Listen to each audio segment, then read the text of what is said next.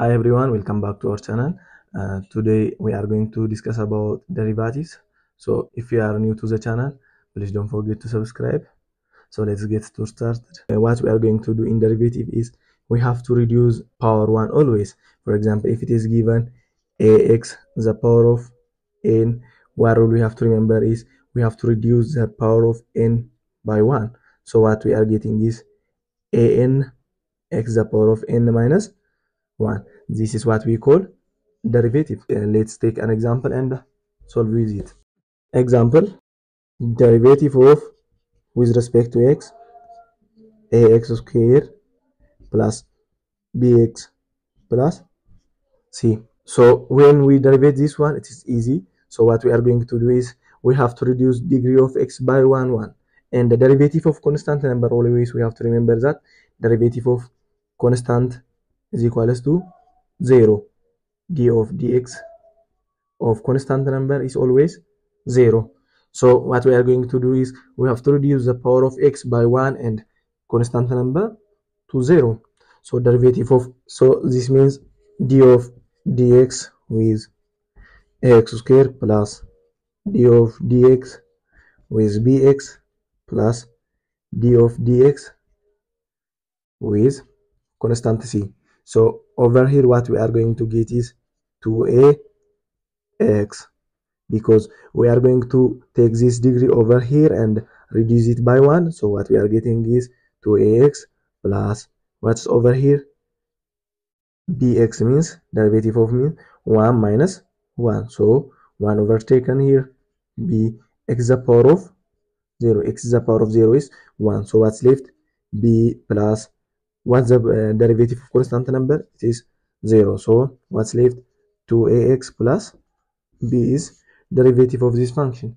So let's take another example.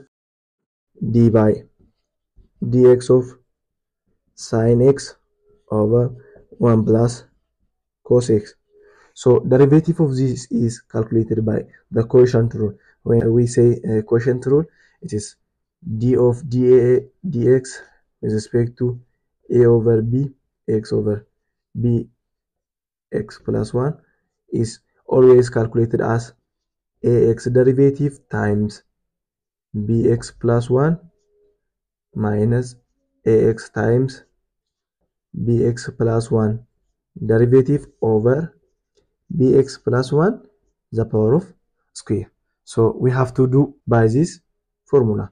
So derivative of this one means sine x derivative times 1 plus cos x minus 1 plus cos x derivative times sine x over what, 1 plus cos x the whole square. So sine x derivative means what, cos x. So cos x times 1 plus cos x minus 1 derivative is 0, cos derivative is minus sine x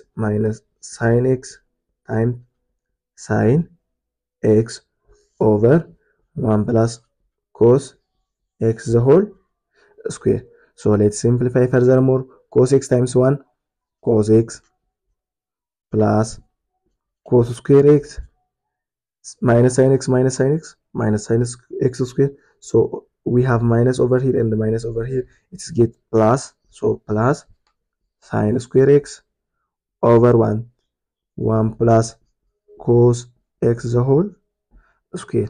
From the sine and the cosine identity, what we have is cos square x plus sine square x is equals to what, 1.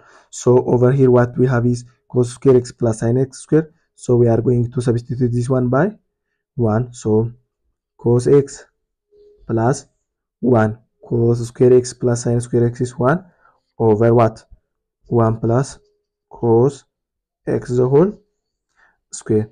So cos x plus 1 can be simplified with this square. So what we are going to left with is 1 over 1 plus cos x. This is the final answer of this derivative. So let's take another example and solve it. D by dx of radical 3x plus 1 radical 3x plus 1. So whenever it is given under radical means radical of a is equals to what? A is the power of 1 over 2. So we have to change this one into this form and derivative it. So d by dx of this means 3x plus 1 the power of 1 over 2.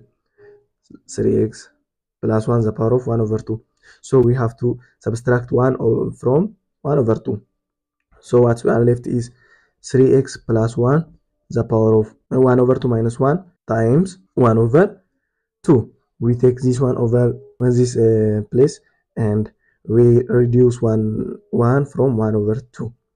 So what we are going to do in next is we have to derive the inner part by using chain rule property. So times 3x plus 1 derivative, 3x plus 1 derivative. So what we are left with is 1 over 2 times 3x plus 1 the power of 1 over 2 minus 1 is minus 1 over 2 times 3x plus 1 derivative means what? 3x plus 1 derivative means 3. So this means when we further simplify it, 1 over 2 times a to the power of minus 1 over 2 is equals to what? 1 over a to the power of 1 over 2. 1 over 2. So we have to take this one under over. So times 3x plus 1 times 1 over 2 times 3.